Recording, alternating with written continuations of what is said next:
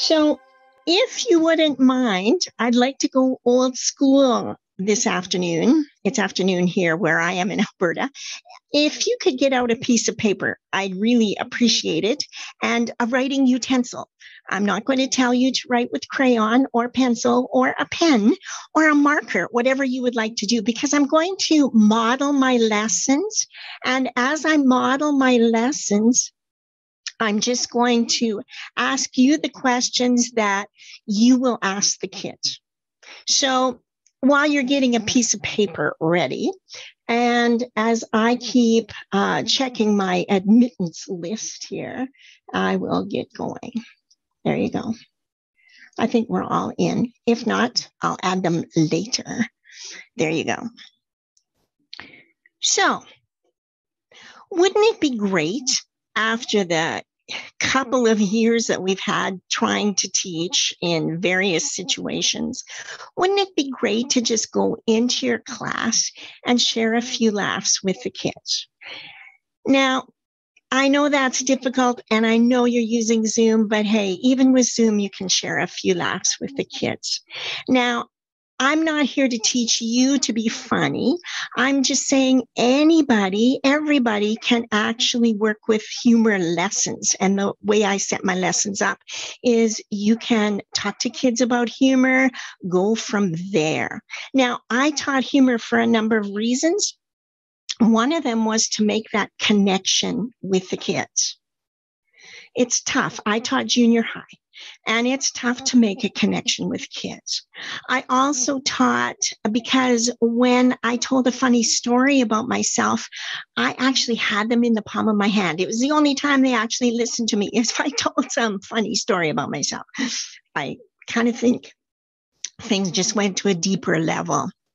And of course, you teach humor from memory, and I will mention that a few times as we go through. So whether you think you're funny or not, we're teaching humor lessons. Would that make a difference to you? So I am, as I said, if you were getting a pencil here, I'm modeling the lessons as we go along. So you have a paper and a pencil and just answer the questions. And then those will be the questions you ask the kids. So we're going to go with my lesson plan. I'm doing my PowerPoint presentation here for you. So why is humor important? I want to start with that and recognizing humor readiness. And if you can't see my chart paper, I'll just pull it up as we go. I don't have too many charts, so that's the good thing. So recognizing humor readiness with the students. Are they ready to actually learn? Then I will go through what I call, sorry about the extra noise, rules of engagement, how I actually taught the lessons and how you will teach the lessons. So that is my lesson. I'm going to start with a couple of points about my humor journey. It's been a long one. My father was one of those very strange people. Males, I must put him in a category here. He's 93 last week.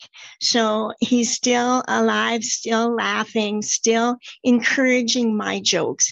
During this pandemic, I actually gave him a humor book, and he went through the lessons and started working on some jokes. I thought that was so great. But I was praised for being funny. Now, in my era, that was not a biggie with girls. And I didn't realize I was the only one. But I started teaching, and I was so serious when I started. I had a grade 7 class, and I walked in one day and there was some plastic poop on my chair. And I went, and I had the hissy fit, right? You know, you do that. You have that hissy fit and you go, oh, and years later, one of the girls who actually had put the poop on my chair came up to me and said, Mrs. Carter, we thought you'd think that was funny. Oh, yeah. I took life way too seriously when I started. It wasn't until I had a really bad year. It was one of those political years. And I know all of you sitting in front of me here has had a bad political year. It could be this past year, could be a couple of years ago, whatever. Politics kind of interfere with our life as a teacher. There's 3 P's you can't do anything about: politics, parents, principals, and unfortunately, I had to add pandemic, right? So we're kind of stuck in that mode. But politics hit me really hard one year, and I was ready to quit teaching just because of the politics of the actual job. And I made it through till Christmas and was still pondering, should I quit? Shouldn't I? And I was at the Christmas table and I looked around the Christmas table and my dad's business wasn't doing very well. My mother had just retired and she was doing crafts to make grocery money. My brother wasn't working. It was a downside to the oil industry here in Alberta. And I looked at my 10-year-old daughter and she wasn't working either, the little bum. And I looked around the table and I realized I'm the only one working at this table. And so I thought, well, of course I can't quit teaching. I'm going to continue to teach. Somebody had to make some money to pay for that Christmas dinner, right? So I got back to school and for whatever reason, I started talking about stand-up comedy to my colleagues.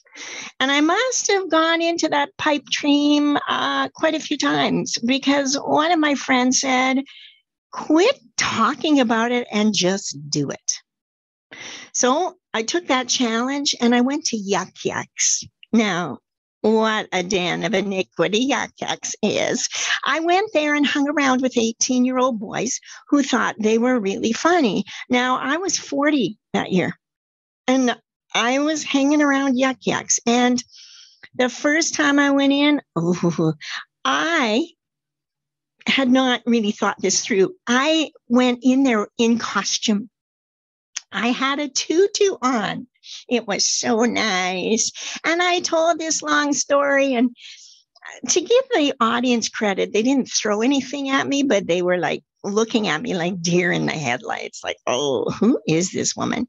I went home and thought about the whole thing. And I went back and kind of honed my skills a little bit. And I thought, oh, this is really cool. And I'd have recipe cards and I'd write down funny jokes, check, and not so funny, work on that one. That's how I rolled with this Yuck Yucks thing. And one day this lady came up to me and she says, you're really funny. I really appreciated you. And I thought, oh, I'm getting some love here. I never get love in junior high, right? So she told me she really liked me. And then she told me that she was dealing with cancer.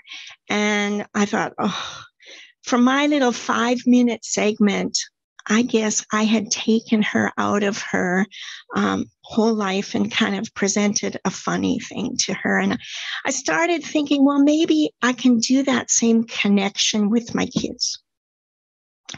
And I went back to school and I started working on comedy lessons with the kids.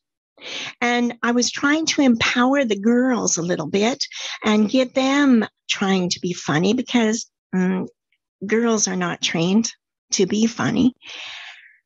And it worked. And we were doing all sorts of things. And the lessons changed and evolved and got better, I hope. And we went on with that. And I shut my door to my classroom, kept the politics and every other P thing out, and just worked with the kids on some humor. It was great.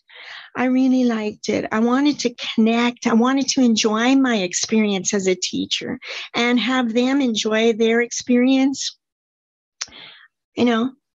as a kid in school. So many times we don't just, have a great day. We just are so focused on curriculum, right? Your language arts teachers, I'm assuming, and I think that as language arts teachers, you have the perfect venue to teach humor. You can teach them humor for their writing skills. You can teach them humor for the speeches they have to give. I think we're still doing that oral business in language arts to a greater or lesser degree. And that's what you're moving toward. Now, I worked in health class and I had 40-minute lessons, and we moved along in health because I thought it was important. It was one of those like little blank areas in the curriculum where you could fill it in yourself. So why are we teaching humor? Boys and girls, I want you to write down on your piece of paper why humor is important to you. Now, this is a question we hardly ever ask kids, right? Why is humor important? I even wrote it. Why is humor important? So many reasons will come out. You can type your reason in the chat box if you have time, but I would rather you wrote it on a piece of paper so you can keep it for later. Why is it important to you? Well, let's just start with the one I mentioned before, which is memory. Now, I was playing a game with my friends, you know, one of those evenings when you're, well, in the old days when you got to go out and about. And it was called dictionary in our little terminology. You know, you have the dictionary in front of you and you look up a word and you want everybody to write their own definition of it, if you've played that kind of version of that game. So as those definitions are being read out, one that's true and 3 or 4 or whatever that aren't, you're supposed to guess which one it is. So the guy who had given the word, which was pangolin, he read them all out and he got to the one definition that was a pangolin is a long-tailed, toothless mammal. Toothless mammal. We're rolling. We've been drinking. We're rolling on the floor thinking, that's so funny. Toothless. That's not the right answer. Yes, it was. My friend comes from Newfoundland, and toothless to him was toothless. I will never forget what a pangolin is. So my memory was embedded with that little piece of trivia, never ever to get out again, right? It makes our day a happier day if we have a few things to laugh about. We make these connections. I had this little girl, her name, Mallory. She was, I think, a nice girl, but I wasn't sure. She got dropped into my grade 8 homeroom and she had a big chip on her shoulder. Oh, and it was painful to be with her that year. Finally, in May, she said something that was amusing. And I turned to her, I said, oh, that was so funny, Mallory. She all of a sudden became my biggest fan. And I thought to myself, May, why did it take until May till we kind of got this connection? Unfortunately, I didn't recognize she needed some recognition, I think, right? Coping. Now, these last couple of years, coping with things has been a hard job. And if you can see the humor in something, maybe that will get you through. And these are things that you can talk to the kids about as you go through this. It's a stress relief. I don't actually go running. I don't do that stress relief. I do make up jokes over the news with my husband who is ranting about the news, and I start writing it down. That's funny to me. Okay. We're just happier. And make sure you tell the kids they will make more money if they're funny. It is a fact, they say. All these facts I read somewhere. I couldn't tell you who told me that, but I think it's true. Now, humor readiness is something That's really important. So I wrote this down too. Recognizing humor readiness with the kids. Now, if you teach grade 7s, you might want to try humor lessons at the end of the year. Humor lessons for grade 7s is slapstick, I think. They like physical humor, slapstick. As you go back in time, grade 6s, they just giggle. Boys giggle. So you have to figure out whether your class is ready for these. If not, maybe wait till the end of the year. Maybe it's something you can do in January. Maybe it's something you can use at the end of December, whatever. So this is how we're going to start humor readiness. I want you to write down, I love teaching virtually because fill in the blanks. Why do you love teaching virtually?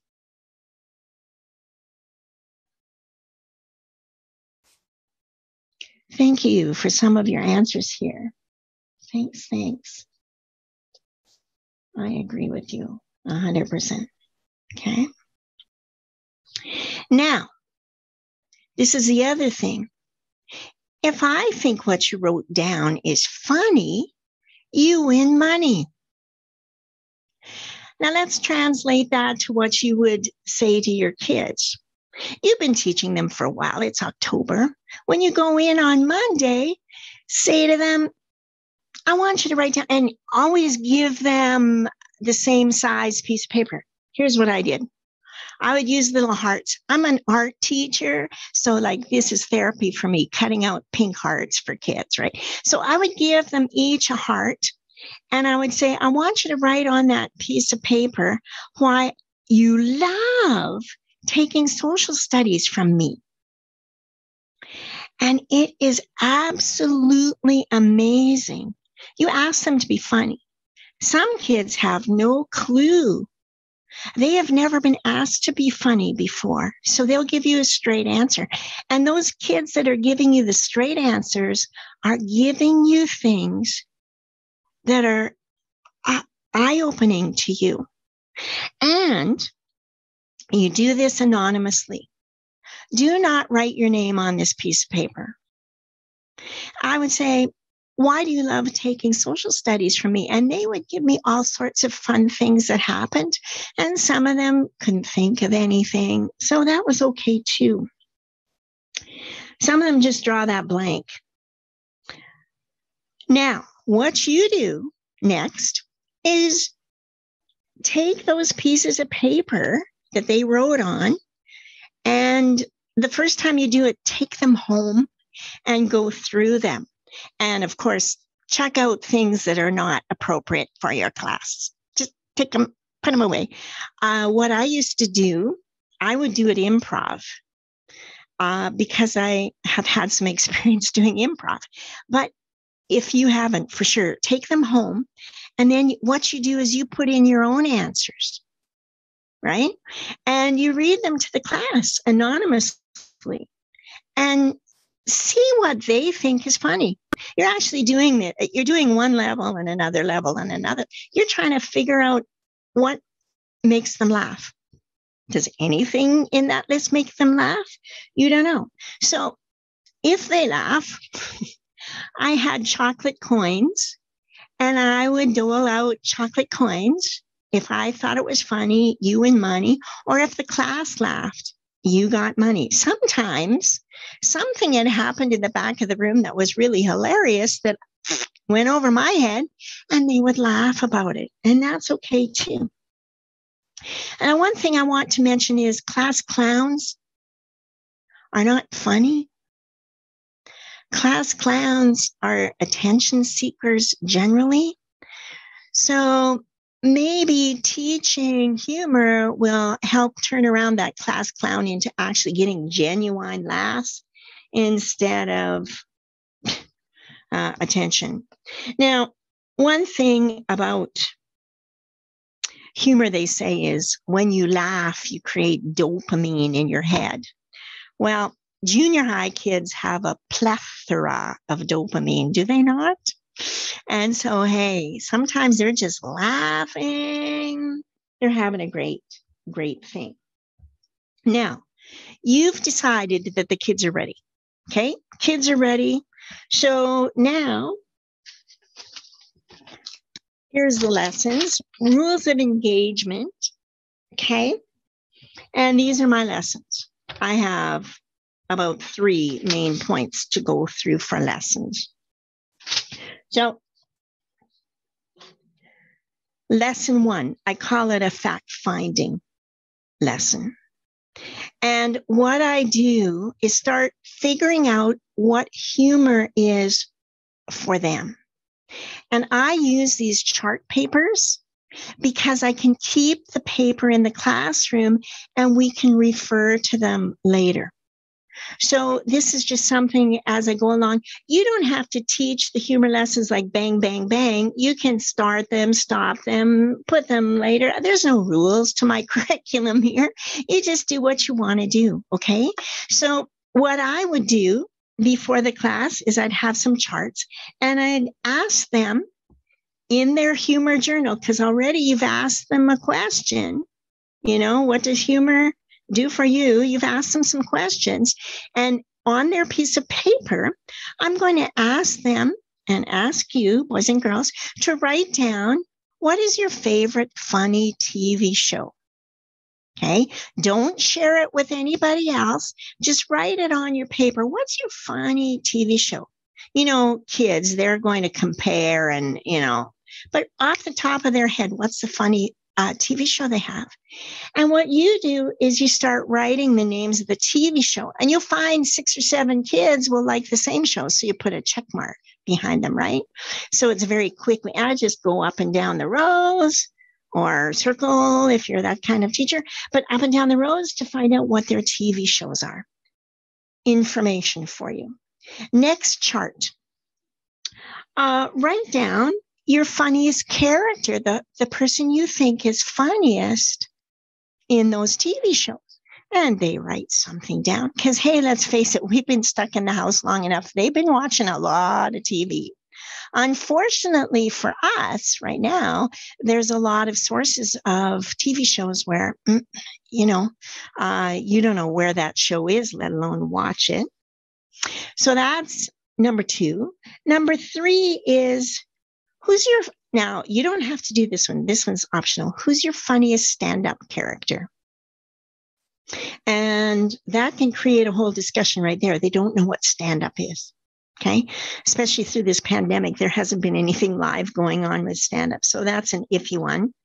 Then the last one is, who is the funniest person that you know, real person? Write that down in your journal. Okay. Now, here's something I didn't write down because I forgot. You will want them to write down what is their definition of humor. There's another question for that first. What is their definition of humor? And they're going to write it down. So I always have a few things prepared. Comic or amusing quality. Okay. Let's see if we can go right down to the bottom. The ability to appreciate, now these are from dictionaries, right? Or express what is funny, amusing, or ludicrous. Speech, writing, or action. If you can't see the bottom of that, these are all just definitions you can look up, right? Carol Burnett said, humor is pain plus distance. I love that one. And sometimes with my brain, I don't have a lot of distance. The kids need a lot of distance. So keep that one in mind, pain plus distance. But what you're going to do is you're going to write down some kid definitions. You're going to have all these definitions there so you can go with it. Now, you want to discuss anything that comes up from any of these things. you're going to discuss it. Discuss how many women have been written down. How many women were funny characters to them? Now, times are changing, but when I first started doing this, it amazed me. Nobody had a funny woman character. Not one of my kids. Okay. And that brings us to another discussion that's going to come up. Racist humor, sexist humor, ageist humor, fattest humor. That's jokes that really I don't have another word for. Anything offensive to a large group of people is something that needs to be discussed. Okay? I'm working on self-deprecating humor. I am not talking about all old white people of my gender. I'm just talking about myself. And the kids caught me on it once. I said something about white people once, and they said, "You're a racist, Mrs. Carter." So I just have learned to couch that in different ways. Now, Yuck Yucks used to have, I haven't been to Yuck Yucks for a while. I went with the church groups instead. They had rules for humor, something that you might want to think about. They kept the room dark. This was their rule. They kept the room dark. They clumped people together. And in our classes right now, we can always do that one, right? You don't necessarily want to turn off the lights when you're doing humor in your classroom. They would serve alcohol. Again, something we're not going to do here now. But if you want to get up and go get a drink right now, good. And you could not steal anybody else's jokes. Those were the rules that I was taught, and they were just messed into me here. Okay? So let's go with my humor rules, just for fun. Don't be funnier than the principal. It's terrible. Don't do that. And this one I learned over years. It finally dawned on me. Sometimes the kids are laughing, but it's nervous laughter. You'll find a bunch of girls like giggling because something's gone wrong in the classroom. They're not laughing at what's gone wrong. They're giggling because it's their nerves. It's a nervous thing. So keep that in mind sometimes when something happens in your classroom. I want you to laugh with the kids, not at the kids. You can go home and tell your husband maybe, but not at the kids, with them. And like I learned with Mallory, okay, tell them when they're funny. Okay. Sticking happening here. Tell them when they're funny. And the last one, very important, you can't see because I've got sticking happening. Have some fun every day. If you're to the point where you're not having fun every day in your classroom somewhere or other, even if it's just one of your 8 or 10 classes you teach, hopefully you have fun every day. Okay? So here we are. Lesson 2. Researching some humor. I liked doing this research thing to explain to them how many different types of humor there are out there. I would, with these devices they have nowadays, you can do so much on the device. Have them research different types of humor in small groups. So have one group doing droll, have one group doing parody, irony, political, practical jokes, self-deprecating, which is the one I always go back to, Canadian humor, American humor, British humor, because they're different. I have a list of 23 acceptable kinds of humor and 6 that are not. Schadenfreude is not something I would touch until I taught grade 11 or 12. Schadenfreude is laughing at other people's downfalls, right? And it's a German word. And if you type in Schadenfreude, SCH, and then a whole bunch of other letters, Schadenfreude, in YouTube, there's a song. is very interesting, just for your own information. There's so many different kinds of humor, and that's why no funny movies have ever won Academy Awards, because everybody's got a different sense of what's funny. So this is your opportunity to have the kids doing the research, presenting examples to the rest of the class, maybe. You're going to vet them first. You go over while they're working on it, watch their samples so that it's acceptable. Tell them, if your grandma won't want to see this, we don't want to see it either. So what humor is acceptable, and that's part of the discussion underneath all that. What's acceptable in our classroom, what's not? You're developing a rule on humor with your kids in the classroom, right? Now, your homework, as we went along here, the homework for the first lesson, of course, was to actually watch some of the shows that you haven't seen.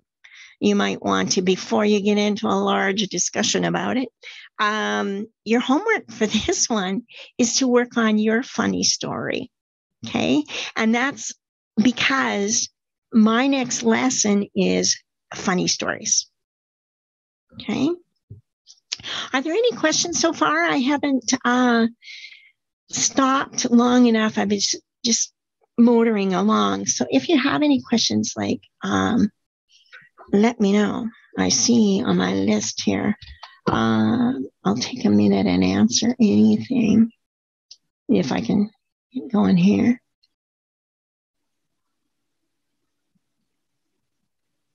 I love teaching virtually because nobody sees me. That's right. Yeah, I love it, love it. I can fix the lighting, can wear a pajama. Anyway, so if you have any questions for things up to this point, please let me know. And I'm going to give you my email afterwards so that you can ask anything you think of later. Now, the last thing is lesson 3, which is, I call it GRR. I like saying that to my grade 8s because I like GRR. And I said to them, get ridiculous and repeat it, repeat it, repeat it, repeat it, and repeat it. So this is how you develop your funny story, is my GRR method. Boys and girls, I want you to write down something embarrassing that's happened to you. And some of the kids are going to look at you like deer in the headlights and say, well, yeah, and they won't know what to write down. And remember, pain plus distance is humor. So some of them have to go quite a ways back. Some of the kids won't even know anything embarrassing until their friends remind them. Or maybe something that happened with their brothers and sisters that got you into trouble could be something that's embarrassing to you. And we're not talking about going to jail here. We're talking about something slightly embarrassing, okay? We're just kind of keeping the lid on that. And if the class starts discussing what's embarrassing, what's acceptable, what's not, that's good, okay? Boys and girls, I want you to write down what was embarrassing for you. I want you to write that down. Just think about it for a minute. Let's not discuss it yet, okay? And now look at your little sentence that you wrote down, or paragraph if it's really embarrassing. And I want you to think to yourself, can you share this with the rest of the class? And if you can't, cross it out and think of something else. And you don't have to think of anything today. You could go home and ask your parents, what happened when I was a kid that I did? This is junior high, right? High school kids would come up with something, I think, a little faster. Go home and ask their parents, you know. Now, when everybody's ready, get them to pick a partner. And you're timing this 2 minutes, maybe 3 minutes. And you say, okay, I'm timing. First person who has the longest hair is going to tell their story to the other person. Okay? You time them, cut them off, switch partners. You tell the other person what your funny story is, or your embarrassing. We're still on the embarrassing part. Okay, stop everybody. time's up. Sit in your classroom, sit in your seat and write down anything that made the other person laugh. Anything. Did you get a smile? Did you get anything? If they were kind of smiling at something, that's what you write down. Now you exaggerate that when you tell the story. This is what happened to me, you will exaggerate it.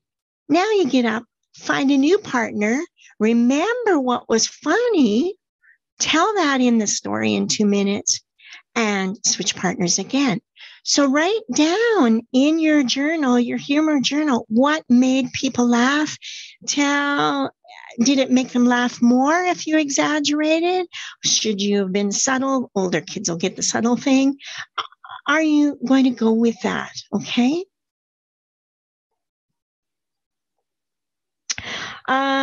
Somebody's written down what they think. Yeah. We've all been in that pregnant thing. Oh, yeah. Oh, yeah, that's virtual. You have to only look good from the shoulders up. Yeah, you know what? This is something, if you can't find anything embarrassing, the kids will just kind of work on what was funny and they'll go off in a different direction. And so things I find embarrassing are quite small, actually, okay? Small things make me embarrassed. So we're working on self-deprecating humor. They don't tell a story about somebody else. Unless that somebody else is in the classroom and they decide to collaborate on it. That could be, all right? So you can repeat and repeat and repeat this part, because when I develop new comedy, I am actually telling my friends these stories. And if I get a laugh from them, then that goes in the information, all right? So when I was in Nova Scotia, when we first retired, we lived in Nova Scotia, and I went to church to sing because that was something I didn't have time to do, and I love to sing, and I taught music, blah, blah. So I go to church to sing, and I didn't realize that churches in rural Nova Scotia, where we're living, their business was to keep a choir so that they would have entertainment. We have 5 minutes left, right? Okay, stop. Good. So the entertainment was the choir. And unfortunately, that entertainment was for funerals. And I would be called to sing in the choir for funerals. And the choir was situated so we were facing the congregation, all the mourners. And it was awful because I didn't want to catch anybody's eye. I didn't want to start crying because we had to sing. I could not find anything amusing anytime. And it was kind of a weird, surreal place to be. All right. So one day, sitting in the choir at a funeral, and somebody's telephone started to ring very loudly. And it rang and rang. And it got to the point where we're in the choir just all looking at each other. Who was that, right? So I'm going to try and share my screen with you and share the comedy, which is a 2-minute bit. Okay, wait, where do I go here? I have to go to share, right? A 2-minute bit. We'll make sure it's actually there. See what happens. This is my funeral. And I'm thinking, I always thought I wanted to be cremated, but all of a sudden I changed my mind. I want to have the coffin, and I want to have my cell phone in the coffin with me. And I'm going to pay some kid to phone me. Wouldn't it be fun? Everybody's looking whose cell phone is it? That's the way I want to go, and I'm thinking, okay, I'm at a funeral, okay, for lunch. I mean, it's Wednesday and I've already blown Monday and Tuesday, so I'm there for lunch, okay? So I was thinking, if it's my funeral, I don't get to have lunch. Now, this is a definite problem. So I'm thinking, okay, I'm going to leave in my will, cut a hole in the side, a little door, and then just throw the lunch into me, because I could have it, you know? I want my lunch. And then I was thinking, like, fruitcake would be good. Really good, because it lasts 300 years. And then I got thinking, okay, chocolate. My favorite is chocolate. Put the chocolate in with it. No. Let's make the whole coffin chocolate. The whole thing. And then 300 years from now, when they dig me up, all those people are going to be standing around saying, no wonder North Americans had a problem with their weight. Look at the size of the chocolates they ate. And then the interesting part will be when they cut it open, will that be soft center? Or crunchy? I don't know. That was Wednesday. So hopefully that doesn't come back up again. I'm wearing pretty much the same outfit. Hey, repeat. So this is oh, wait, something is happening. There we are. Like I thought, it would just keep repeating itself. So that's what I mean by finding something slightly embarrassing. It's not terribly embarrassing, but it's just something that struck me funny at that time.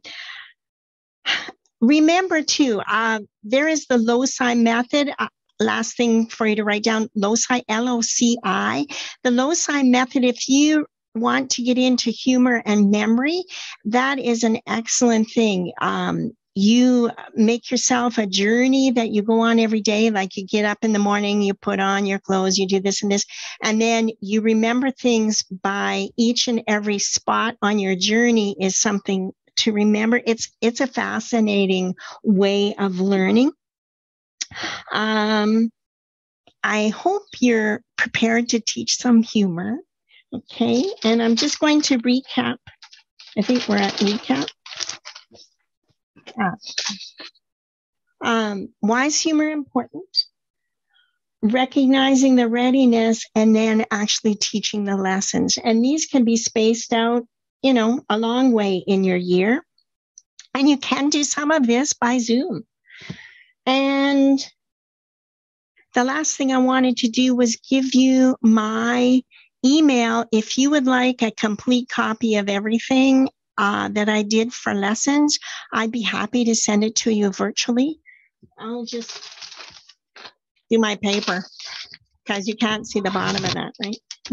Hold that up. Any questions? Anything we want to discuss? Our time is doing pretty good and it's almost lunchtime. You get to go. I challenge you to do something fun and funny next week. One little thing. What can you do in your classroom with your kids that's fun? Teach a girl to be funny. And smile at the end of your day. And not just because the kids are going home. Okay?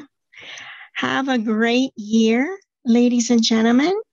And anything you want to ask me or tell me, the next session doesn't start for a little while, so I can go a couple, 3 minutes over here. I'm good.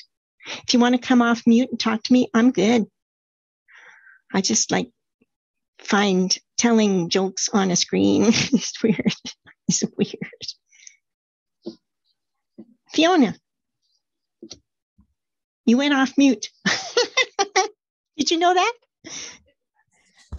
Thank you to everyone. I must have touched something on my button here. Yeah. I saw that deer in the headlight look and I went, oh, maybe she didn't mean to go on mute. Yes. That's too funny. I am going to go and eat my lunch now, though. Excellent. Right. Thank you very much. Now, somebody asked me if I have videos online. Yeah. YouTube videos. I did, when the pandemic first started, I did more than 14, but I did 2 weeks isolation videos. I did a video every day. And number 9, the one about teaching, is one of my favorites. Talked about what to do with toilet paper, because that was a big issue at the beginning of the pandemic, right? The toilet paper thing. I just thought it was hilarious. Yeah. Was everybody okay with the technical aspect to this? Because honestly, I was just kind of freaked out when I had to do it myself. Why are these things up here? Getting rid of them. Okay. Any questions? YouTube is Susan Carter Comic. That's all I am. Tried to keep it simple if you type that in. I have that funeral one up. Those 2 heads that you see, I got their permission to use their heads. Ministers. I was telling these jokes in church. That's what I do. Yeah, screen share. That was iffy. I put that screen share thing up, and was that a good idea? Do you think? That was the first time I tried something. It was only 2 minutes. 2 minutes. Yeah. Tina, thank you for smiling all that time. I appreciate that.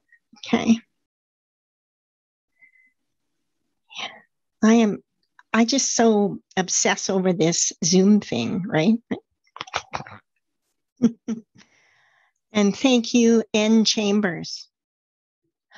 Oh, that's the other thing. I should have changed my name. Oh, well. Oh, and I have a website. I'll do this halfway. I didn't have time to set this Zoom up properly because I had trouble getting in. Can you read that? Yeah. Yeah, in case. And Irma, thanks for coming. Nancy, Julietta, Lisa. Oh, somebody zipped off before I could say their name. Okay. I hope you had a great conference so far. Hope you learned lots. Thank you. Thank you, thank you, thank you. Nothing else? Anything else?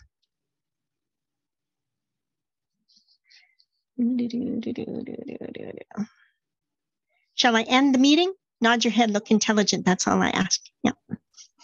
That's what I said to the kids. All you have to do is nod your head. Okay. Have a great lunch. Take care, everybody. And I will catch you later.